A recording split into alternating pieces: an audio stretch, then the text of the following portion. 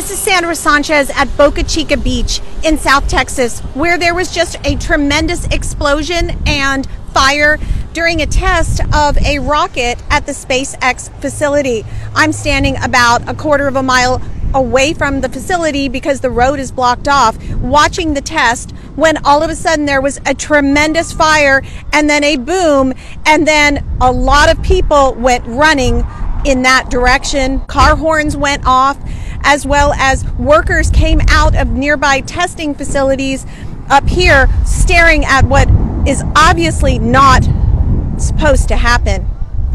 I'll keep you informed on this story. This is Sandra Sanchez, Boca Chica Beach, Texas.